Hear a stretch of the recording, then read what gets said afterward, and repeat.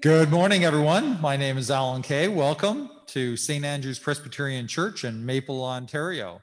It is May the 30th, 2021, which is Trinity Sunday. So happy to have you all here with us today. And I look forward to you enjoying either by the live stream or by a video replay enjoying and be here while we worship our Lord. And let me, without any further delay, let me turn it over to Robert Hayashi. Well, dear friends, welcome. Welcome to St. Andrew's Presbyterian Church here in Maple, Ontario. And know that it is this day, God, the Holy Trinity, God the Father, God the Son, and God the Spirit, who welcomes you here this day. And he welcomes you into worship, to worship him for all that he has done for you and for this world. So let us hear God's call to worship this day. Let us worship the triune God. Let us worship the one who spoke in the beginning and created something out of nothing. Let us worship the triune God. Let us worship the one who took on the clothing of humanity to set those who were oppressed free. Let us worship the triune God. Let us worship the one whose spirit rests upon us continually, calling us to wholeness and abundance, to bright new beginnings.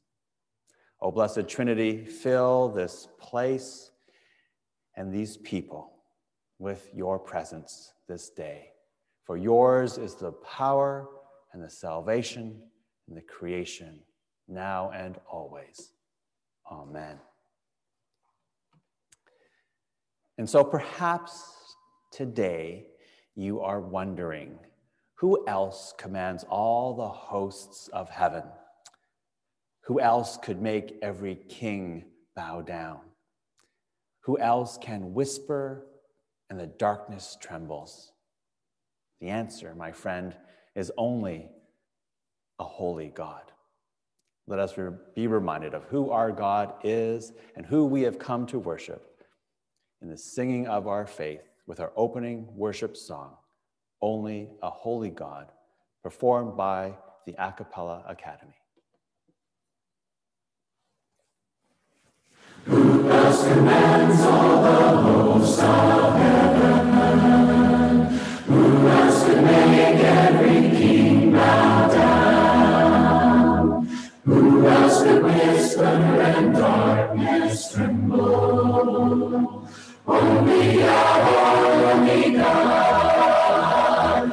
Come and behold him, the one and the only. Cry out, sing holy, forever a holy God. Come and worship the holy God. What other beauty demands such praises? What other splendor outshines the sun? What other majesty rules with justice? Only our holy God. Come and behold him, the one and the only. Cry out, sing holy, forever a holy God. Come and worship the holy God. What other glory consumes like fire? What other power can raise the dead? What other name remains undefeated? Only our holy God. Come and behold him, the one and the only. Cry out, sing holy, forever a holy God. Come and worship the holy God. Who else could rescue me from my failing? Who else could offer his only Son? Who else invites me to call him Father? Only our holy God. Come and behold him, the one and the only. Cry out, sing glory, forever our holy God. Come and worship the holy God. Come and behold him, the one and the only. Cry out, sing glory, forever our holy God. Come and worship the holy God.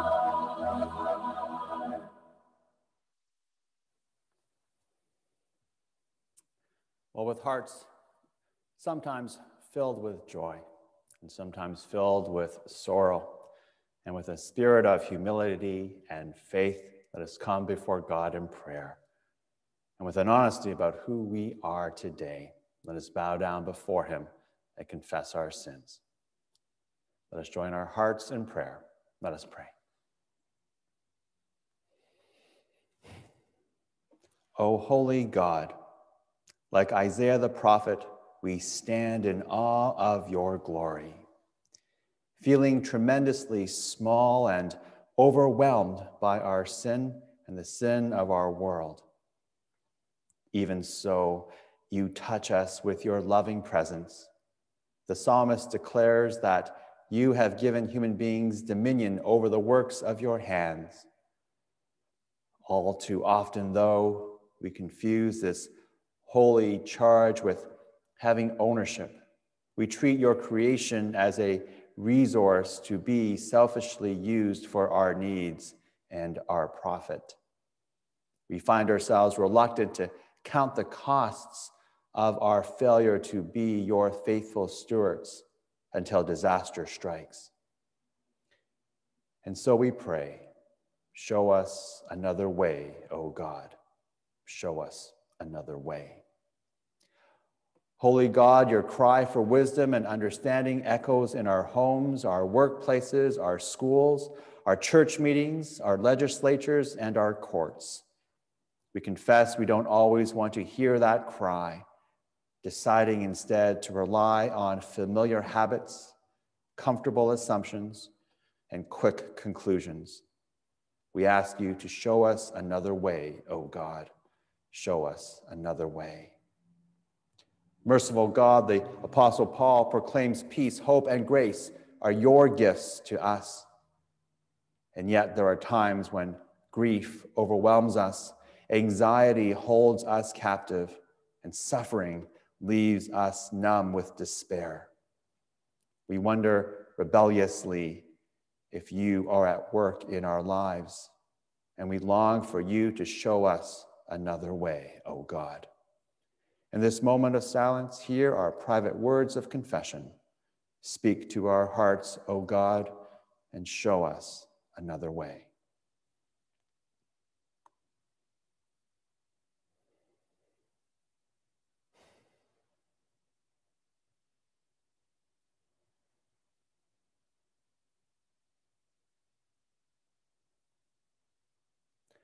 O God, our Creator, continue to build your congregation, this community of faith, into what you want us to be. O Christ, our Savior, lead us to do your will.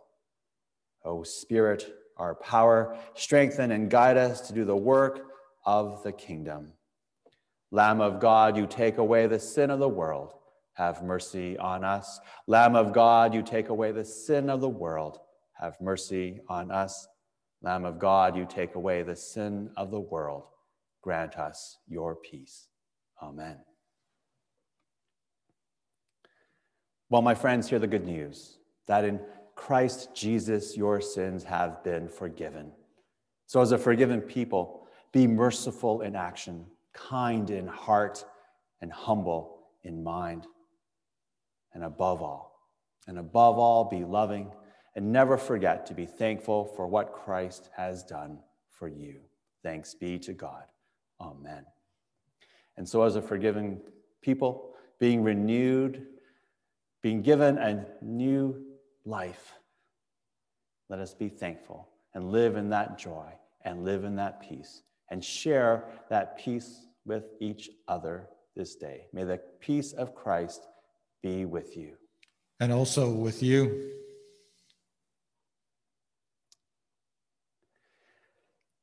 Well, this week, in our time with our youth and all those who are young at heart, I had planned to talk about one of the great mysteries of the church and try to find some way to simply explain the Holy Trinity, which is such a complex theological topic. But something else caught my attention that I thought we should discuss. Now, this week, Pope Francis announced a further green initiative that builds on his 2015 papal letter around sustainability in the church. Now, this new initiative will focus on the greening of the Catholic Church, its institutions, including families and households, parishes, dioceses, schools, universities, hospitals, businesses, monasteries, convents, and all Catholic institutions and all institutions that are connected in some way with the Catholic Church. There are reportedly 1.3 billion Catholics in the world, representing approximately 17% of the world's population. So can you just think of the impact on the environment if each one of those 1.3 billion people took steps to reduce their carbon footprint and move towards sustainability and the preservation of the planet? Now, if you're wondering, the Presbyterian Church here in Canada, as far back as 1990, has adopted resolutions at the General Assembly, which is our governing body, to reduce climate change. As wonderful as that is, over the centuries, the church has been guilty of harming others, just as the church and its people have been guilty of harming the environment. And God continues to reveal to us his ways, calling us to care for not only the planet and creation, but for each other. Now, the Pope's announcement comes in the same week that a mass grave containing the remains of what is now 215 children was found on the site of the Kamloops Residential School in British Columbia that was operated by the Catholic Church. For the Kamloops Te Sequemu First Nation, the finding of this mass grave confirms decades of suspicion and speculation and rumors of those missing children. Now, even though the leaders of the First Nation and the Canadian government have called upon the Pope to apologize for the church's role in the suffering and abuse in its residential schools here in Canada, the Catholic Church has yet to do so. Again, in case you're wondering, for its part, the Presbyterian Church in Canada apologized to the people of the First Nations and confessed its guilt in the suffering and abuse in those residential schools back in a ceremony in 1994.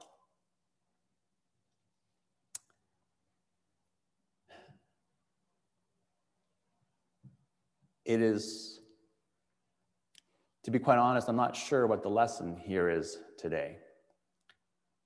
God puts passions in our hearts. For some, it might be athletics, like swimming. For others, it might be reading. But God puts passions in our hearts for us to follow. He also puts causes in our hearts for us to follow. Things like sustainability in the environment, things like social justice, fighting for equal rights for all people. But God also puts into our hearts the need to reconcile with others, to say, I'm sorry. Now, we as a people find it easy, so very easy to follow our passions. We love doing what we love to do. We love spending our time and our energies and fighting for those causes that we truly believe in. It comes so easily for us. But what comes much harder for us is those words, I'm sorry. To be able to sincerely apologize to another for the harm that we have done. And yet, if we listen, God puts that in our hearts. It is hard for us to apologize because our egos and our pride gets in the way. Sometimes even the voice of Satan gets in our way, telling us that we don't need to apologize. Those people deserved what they got. And yet, God is showing us another way. He shows us another way in the way that we are forgiven by him, in the way that he sent his son for us to pay our price to be forgiven. God shows us another way. And in the course of your life, you will have many passions. And I certainly hope you follow them. I would encourage you to follow them, especially if those passions are about the advancement of God's mission here on earth. Follow them. And if you're wondering how to do so, well, come talk to your church family. We're going to support you in that. And maybe you can't even figure out how to do that passion, right? How to fight that cause. Well, come and talk to us because we're going to help you figure it out. We'll work together to make that passion of yours a reality in the world, to serve God's mission. As well, if God has put on your heart the need to apologize, the need to say sorry, and you can't figure out how to do it, well, come talk to your church family, come talk to your family at home, come talk to someone that you trust. Find the words, especially talk to God, pray to God. Ask him to help you to say the words, I'm sorry, to those you have hurt or you have harmed. Because in doing that, in saying those words, in asking forgiveness, well, true understanding can begin. True healing can begin. True reconciliation can begin. That's what God wants for us in the world. He not only wants us to follow our passions and fight for social justice, but he also wants to love one another. And one of the ways we can do so is to say, I'm sorry. Well, let's pray together. Creator and ever-present God, thank you for moving in the hearts of your servants, like Pope Francis, to boldly take up your cause of protecting creation. Help the church to also recognize the harm it has done to others and confess its sins so healing can begin. Help us to understand how you are moving in our hearts and give us the courage to follow what you have set in our hearts and minds through prayer and action.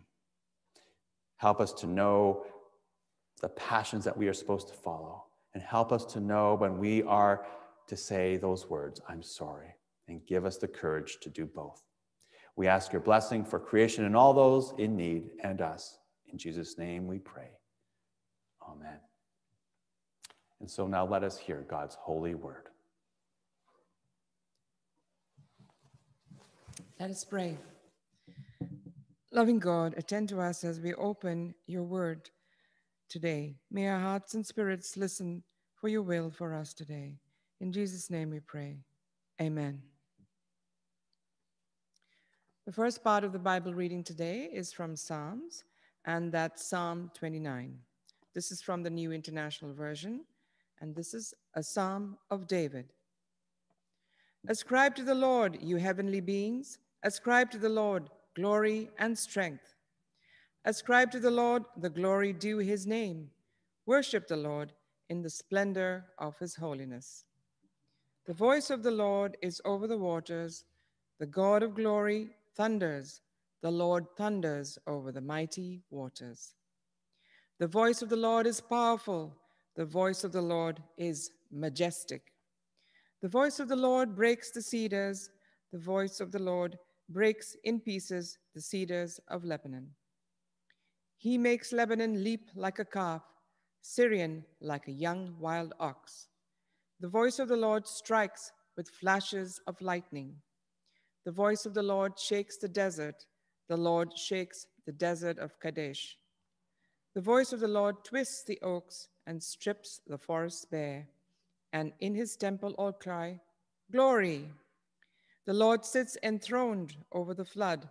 The Lord is enthroned as King forever. The Lord gives strength to his people. The Lord blesses his people with peace. The second part of the reading is from the Gospel of John. That's chapter 3, verse 1 to 17. John chapter 3, verse 1 to 17. The Message translation.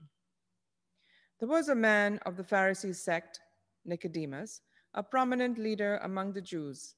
Late one night, he visited Jesus and said, "Rabbi, we all know you are a teacher straight from God.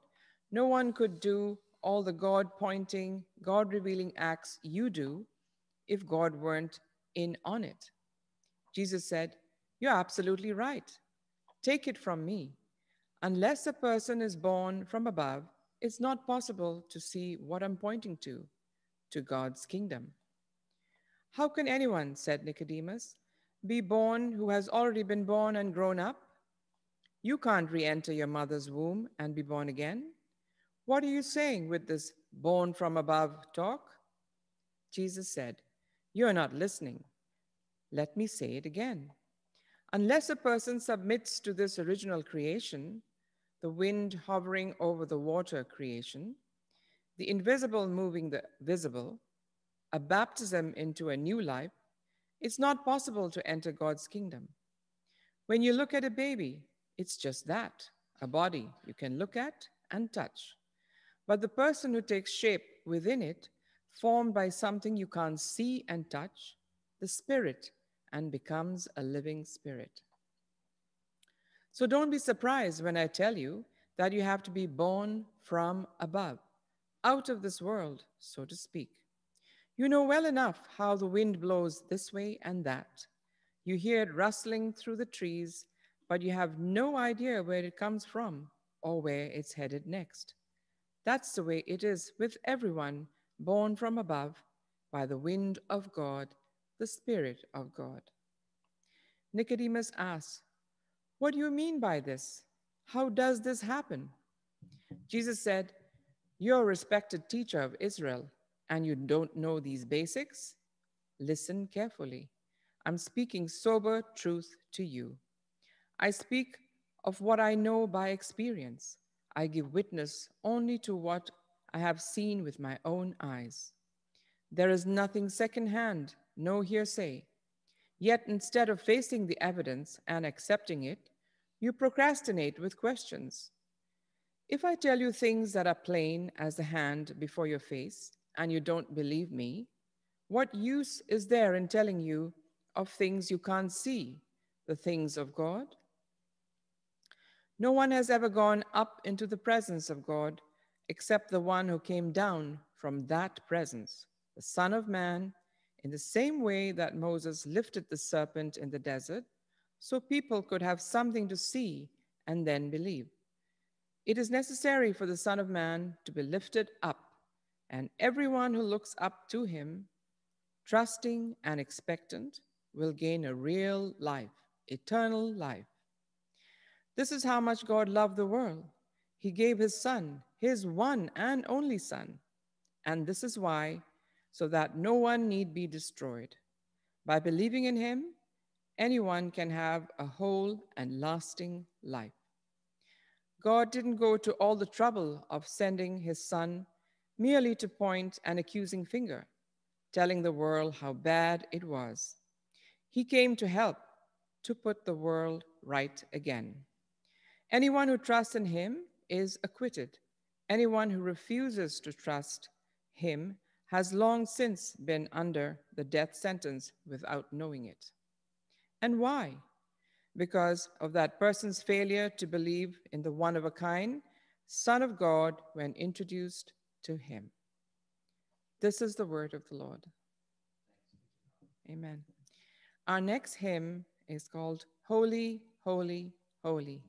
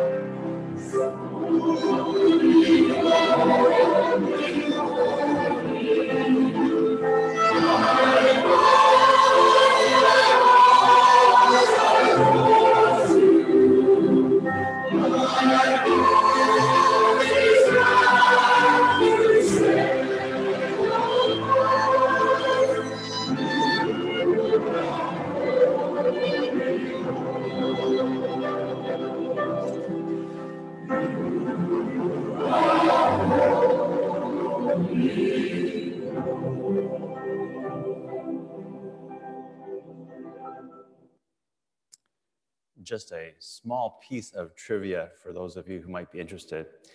In the title of this song, Holy, Holy, Holy, and in another favorite hymn, Holy, Holy, Holy, Lord God Almighty, the use of the three holies signifies the Holy Trinity, God the Father, God the Son, and God the Spirit. It was just something that I happened to come upon as I was doing some music research several years ago. So now let us pray to God. Eternal God, in the proclaiming of your word, may your message be heard in the meditations of all of our hearts. This day may your word be known, and in the faithfulness of our lives, may your word be shown. Amen. Well, the message today is entitled 1 + 1 + 1 = 1. So on Trinity Sunday, when the Christian church around the world celebrates the Holy Trinity, we are reminded that the triune God, that in the triune God, 1 + 1 + 1 = 1. But even if you are a math genius, or as Alan had said, a parent struggling with the new math, 1 + 1 + 1 = 1 doesn't really make sense to us. And it can be the same with the Holy Trinity.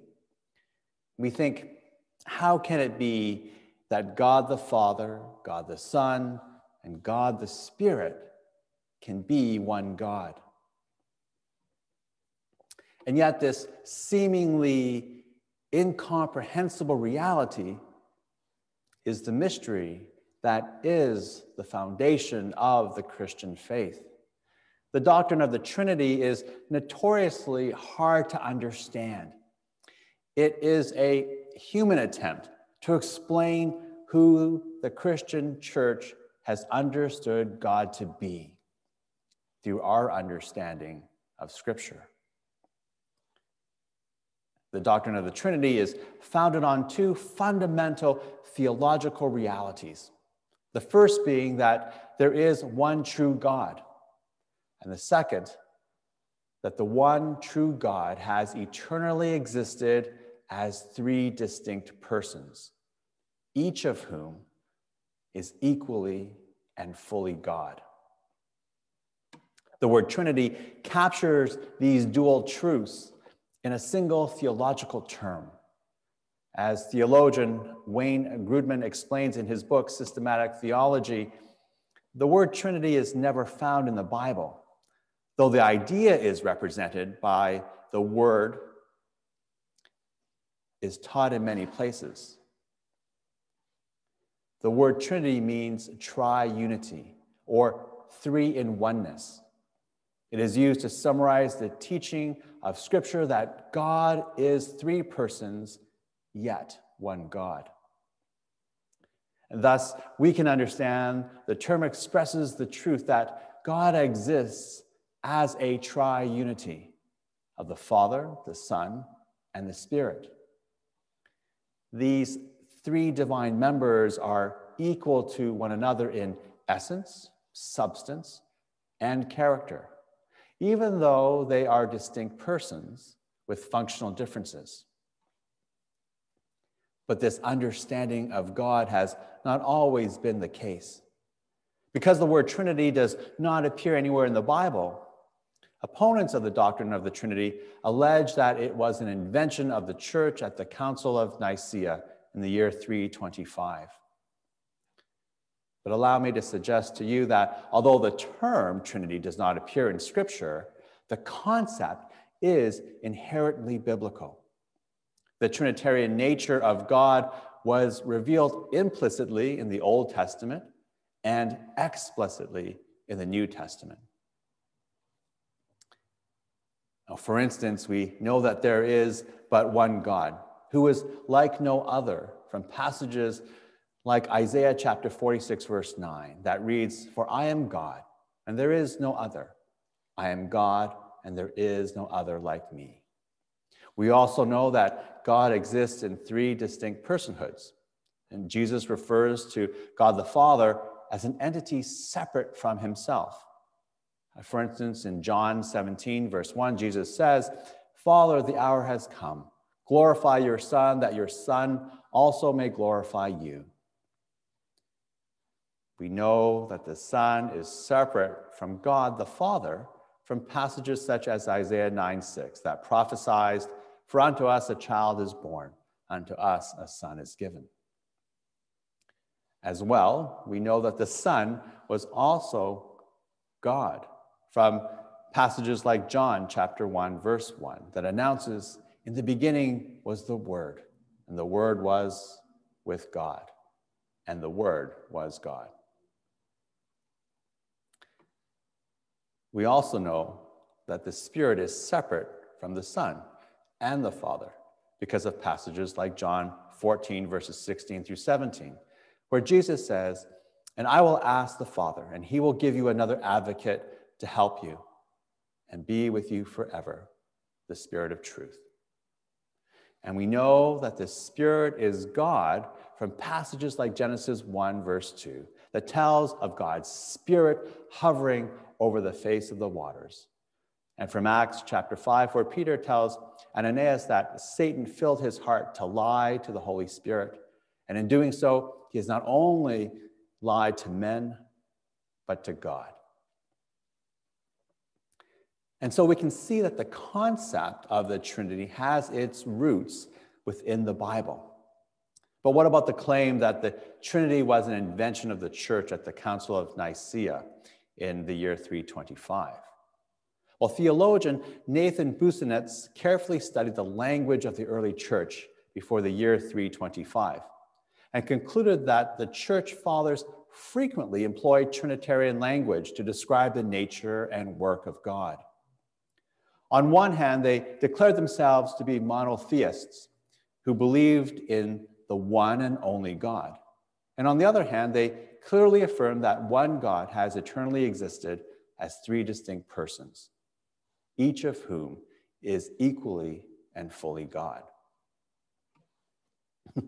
And so for us today, while the mystery of how the triune God exists might not be any clearer to us than when we began, we can at least be confident in the biblical grounding of the Trinity and that it was part of the church from its earliest days.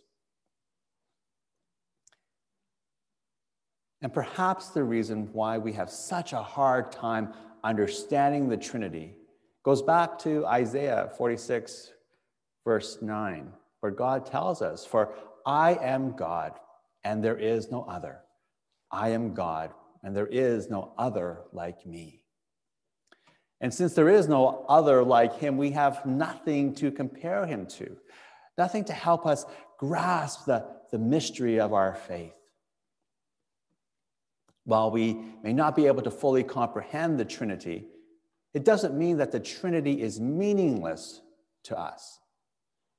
For in the Trinity, we are witnesses to a remarkable relationship, unlike any other in our world.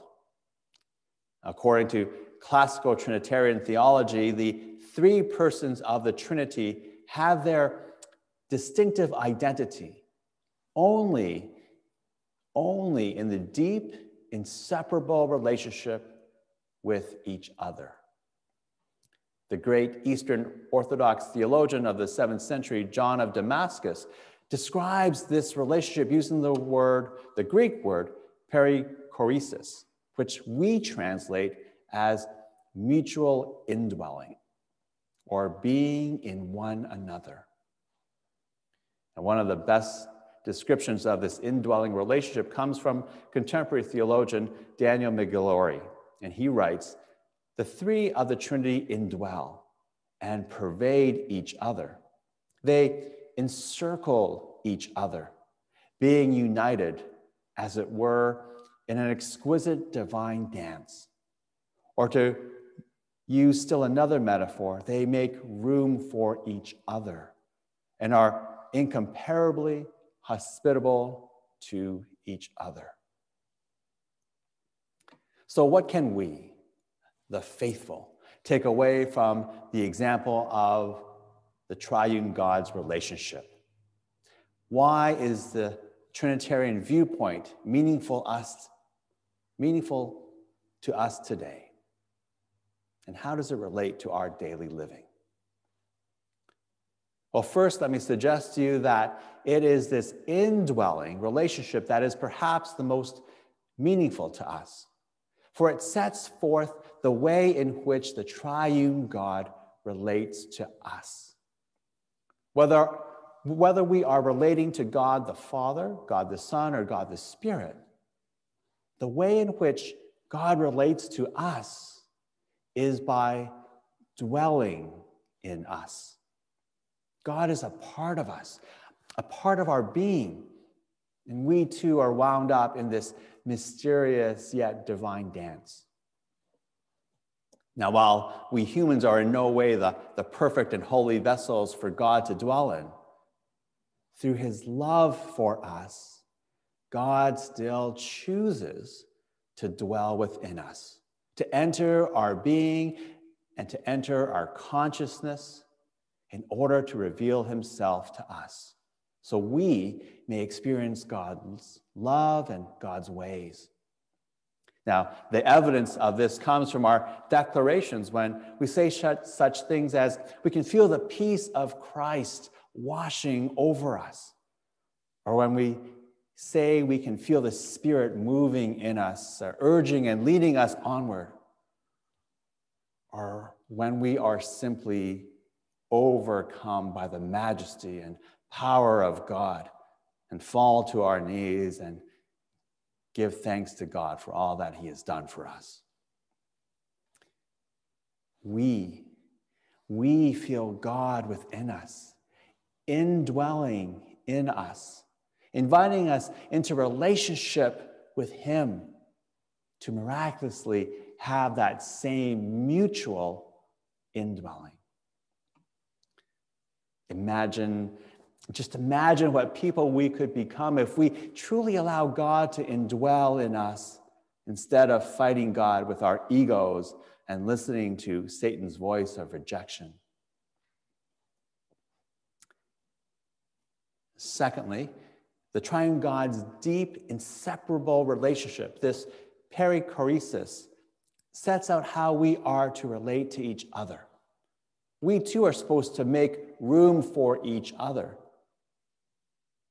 be incomparably hospitable with each other, and appreciate each other's distinct personhood. It is this heavenly community, this triune relationship where no one person dominates over another, where resources are shared, where each person is solely motivated by love and not by power or greed. God gives us the example of what our communities of faith and the world he created are to be like through God's own divine triune relationship. Imagine what a community we could create if we were to follow God's example and truly made room for each other, made room for all at God's table. And so, my friends, on this Trinity Sunday, God is reminding all of us what kind of indwelling relationship he desires to have with us. That is the mystery of the triune God. God in three persons seeks to come to us in the personhood we need most in our current circumstances. Now, sometimes we will need the Father as our loving parent and creator. Sometimes we'll need the Son as our sibling or savior. And sometimes we'll need the Spirit as our companion and advocate. Whichever one your heart is calling out to today and in the days to come, know that God of the Holy Trinity, the one true triune God, will attend to you, be with you, dwell within you. For you are loved by the triune God, mysterious and unequaled, and yet so familiar and all-loving. And so, my sisters and brothers, know that in God, 1 + 1 + 1 does indeed equal 1. The one that came for you. In the name of the Father, and the Son, and the Spirit, may it always be so. Amen.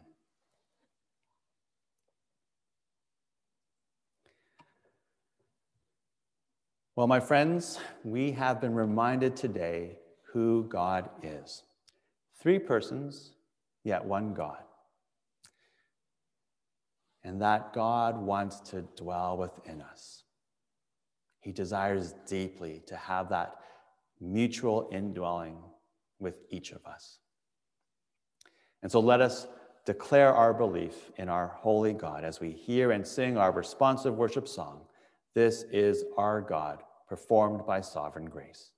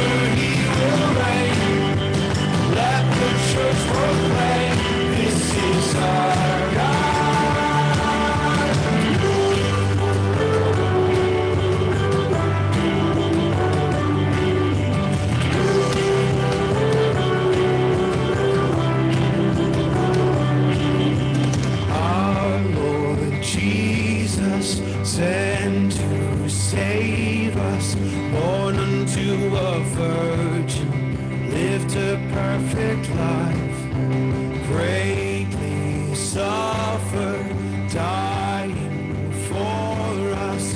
From the grave he's risen, seated now on high. Holy is his name. We believe Lord our God is one, Father, Spirit, Son, this is our God. We believe forever he will reign. Let the church proclaim, this is our God. Jesus will come back again to judge the living and the dead, usher in the age to come. Let everyone sing Amen. Jesus will come back again, judge the living and the dead, usher in the age to come. Let everyone sing Amen. Let everyone sing Amen. Spirit, Holy One in glory, speaking through the prophets, empowering the church. Life is given by and through him, with the Son and Father, worshipped and adored. Holy is his name.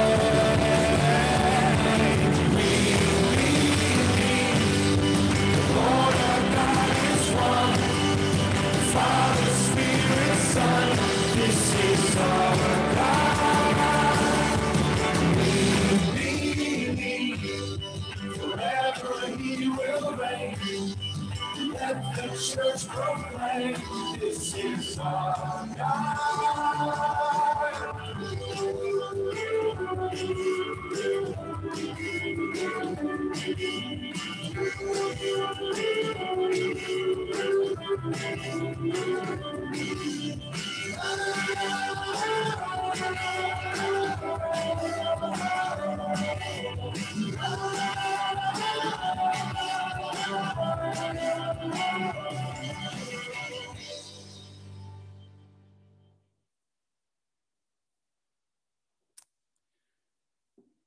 Well, this day we come before the Lord with our prayers, asking for his intercession, asking for his hand in the needs of the people.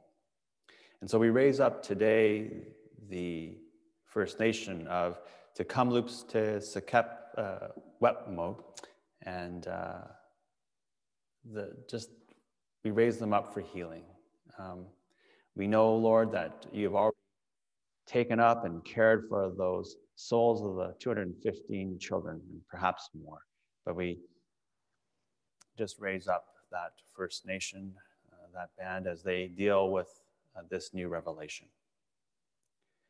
We also raise up to you Mike Machnick, who is the husband of Pastor Rita, who was with us on Christmas Eve.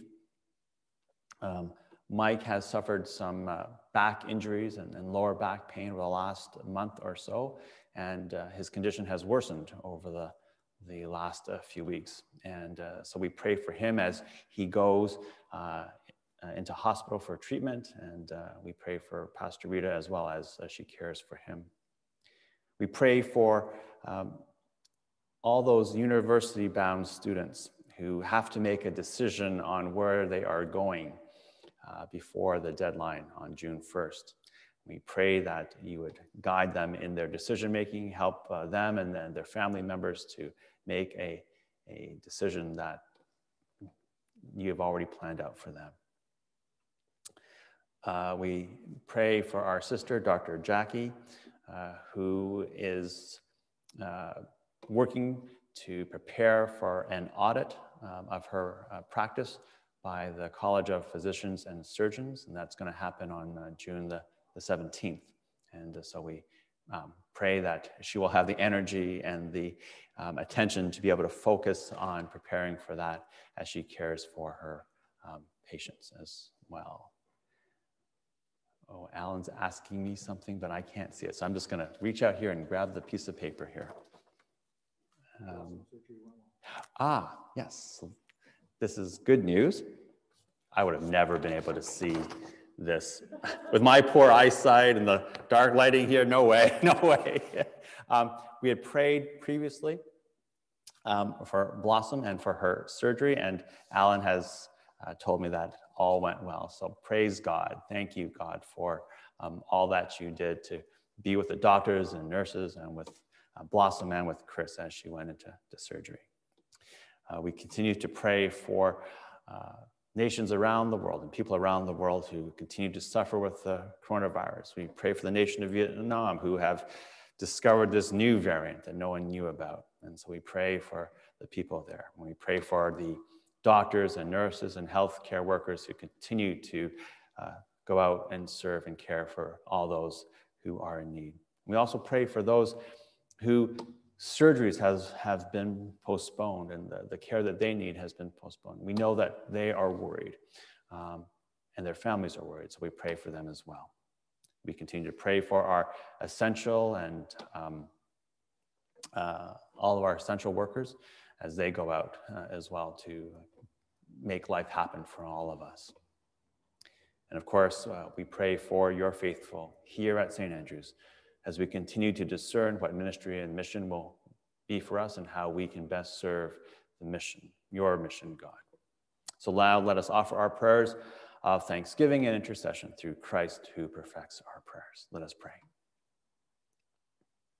Holy Trinity, our one holy God, whose power is beyond compare, with glory beyond our understanding, whose mercy is boundless and love for us is endless. Look upon us this day in your compassion. We offer our humble prayers to you. We pray for peace that calms our hearts and saves our souls, and for peace in the whole world and throughout creation. We pray for the stability of the church and the unity of this congregation, for all who desire to follow you with faith and with reverence, and for the ministries of the Presbyterian Church in Canada and your church around the world in these challenging times. We pray for those who serve, for healthcare workers, for essential workers, for community leaders, for your faithful servants, and for all who offer themselves up to serve with diligence and compassion as the months of the pandemic stretch on. We pray for nurturing relationships between cultures and communities, for healing of old hurts, and for repentance and reconciliation, for new and better ways to walk with one another in respect and care, to be able to say we're sorry, to be able to create indwelling relationships, and to make room for all at your table.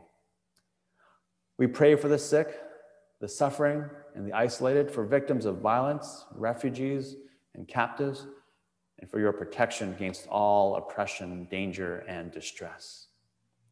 To you, holy God, Father, Son, and Spirit, we offer now in this moment of silence our personal prayers of intercession and need locked deep within our hearts.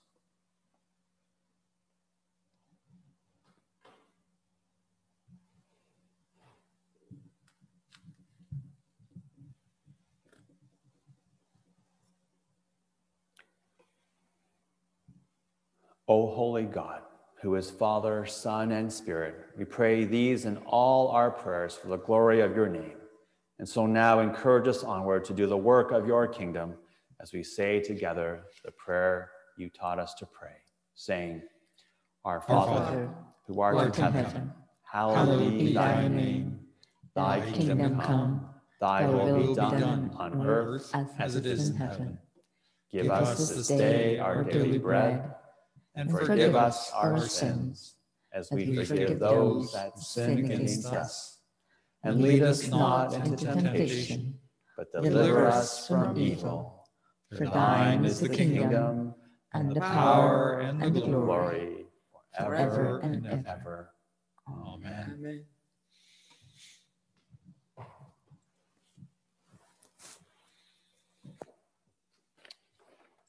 Hello again, everyone.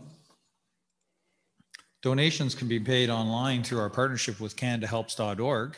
Go to www.canadahelps.org/en/dn/56495. Or donations can be mailed or delivered to St. Andrew's Presbyterian Church, 9860 Keele Street, Vaughan, Ontario, L6A 3Y4. Well, remember last week's mission moment was all about healing and reconciliation. And so it really did sadden me to hear of what Robert was talking earlier about the location of a mass grave at a residential school operated by the Roman Catholic Church in Kamloops. And it just goes to show you that truth and healing and reconciliation, it's not just a quick, I'm sorry, and it's done. It's an ongoing process, and it's a process that we continue to deal with, and we will continue to deal with. But ultimately, we always have to look to God for direction and for forgiveness for our sins and the power and the strength to move on and move together going forward. But today's mission moment is also dealing with oppression. Supporting Rohingya refugees in Bangladesh. 4 years ago, the Myanmar military began a campaign of violent attacks against the Rohingya. Widespread killing, torture, robbery, and assault forced over 700,000 Rohingya from their homes and into neighboring Bangladesh.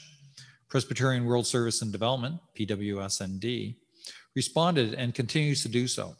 We're providing life-saving food assistance and temporary shelter and ensuring that psychosocial support is available to those who need it. To help prevent the spread of COVID-19 in the crowded refugee camps, PWSND is helping ensure families have access to water, sanitation, and hygiene facilities. Families are also receiving food vouchers to help meet nutritional needs and boost the local economy. So remember, these are just some of the good works that are being done by the church around the world, and you can assist in that regard. Remember, you can fill in those other two boxes on your envelopes, or also in the online, you can do the pull-down menu and you can dedicate funds for specific purposes. So I do encourage you to give and support in that regard. And just setting my screen. There we go. And just another reminder that we are continuing our series of Zoom Bible studies with Fabrizio Piazza. And they are on Thursdays at 7:30.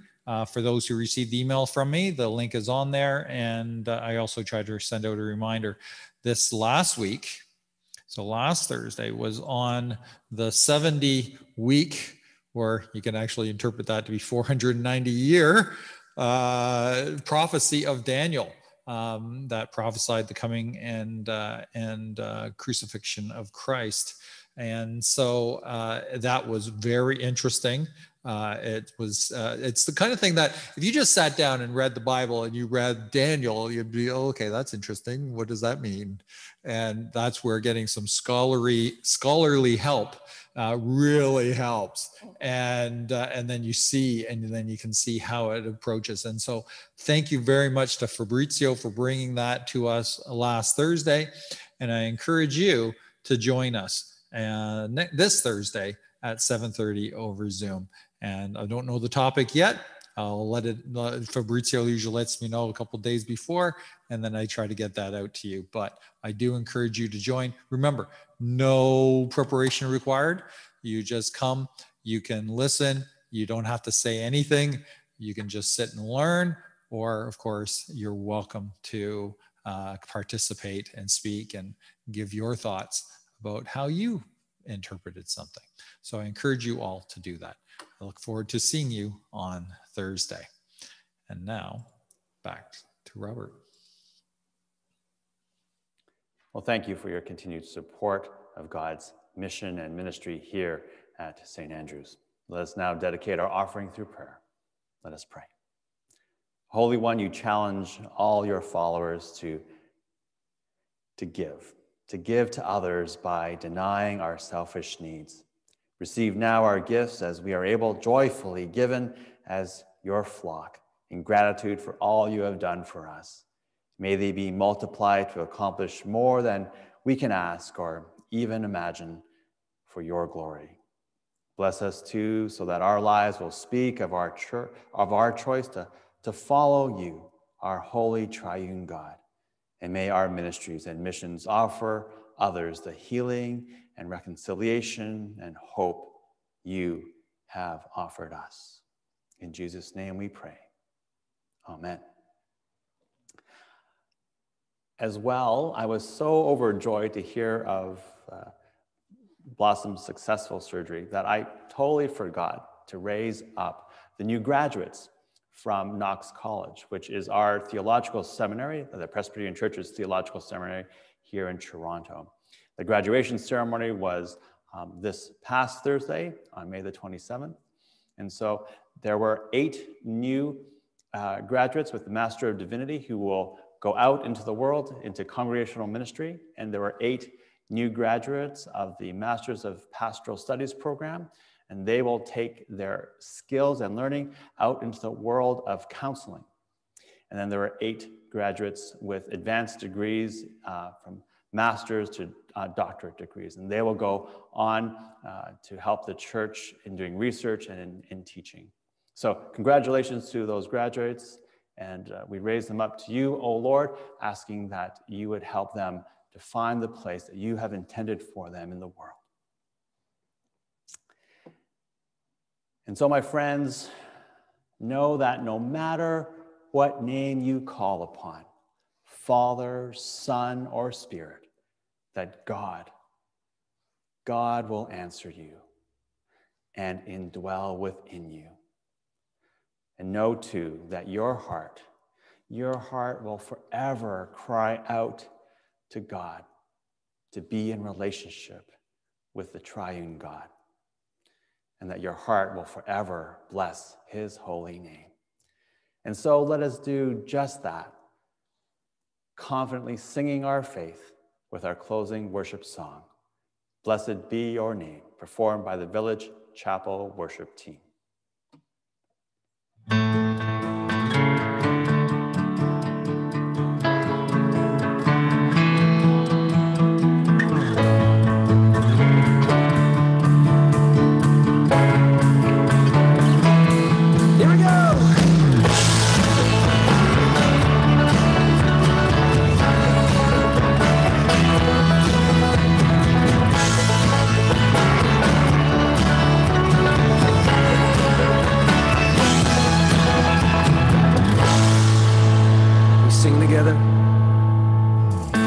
Blessed be your name in the land that is plentiful, where your streams of abundance flow.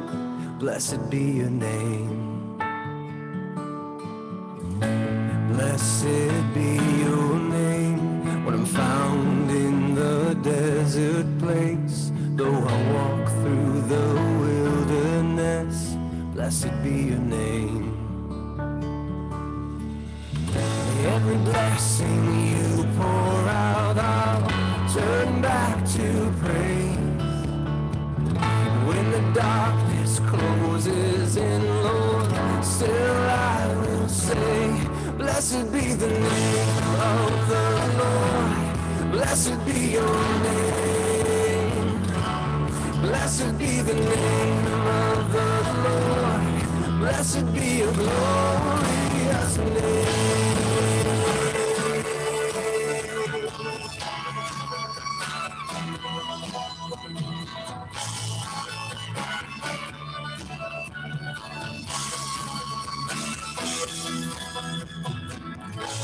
Blessed be your name when the sun's shining down on me, when the world's all as it should be. Blessed be your name. Blessed be your name on the road marked with suffering. Though there's pain in the offering, blessed be your name. Every blessing you pour out, I'll turn back to praise. When the darkness closes in, Lord, still I will say, blessed be the name of the Lord. Blessed be your name. Blessed be the name of the Lord. Blessed be your glorious name.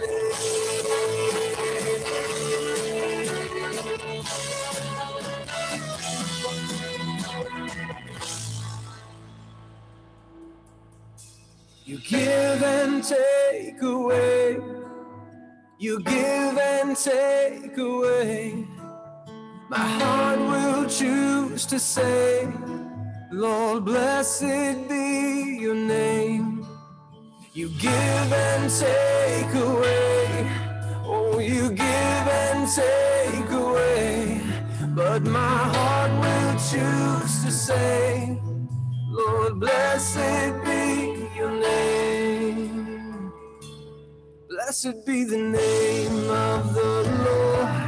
Blessed be your name. Blessed be the name of the Lord. Blessed be your glorious name. Oh, blessed be the name of the Lord. Blessed be your name. Blessed be the name of the Lord. Blessed be your glorious name.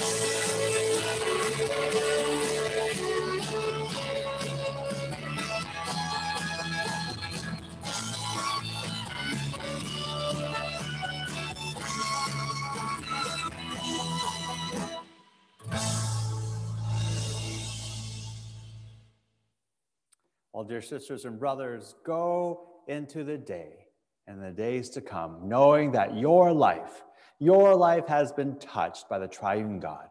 You are cleansed by the mercy of God. You are surrounded by the love of Christ, and you are filled with the power of the Spirit.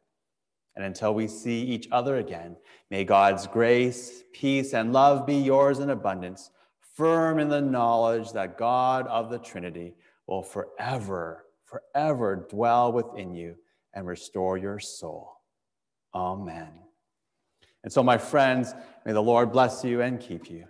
May you be reminded of this as we hear our sung benediction. The Lord bless you and keep you.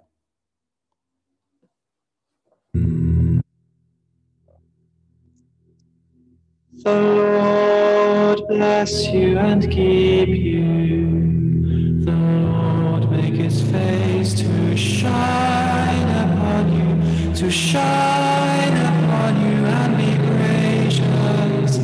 and be gracious unto you.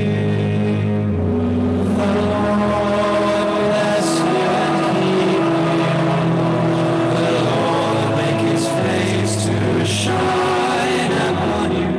shine upon you, and be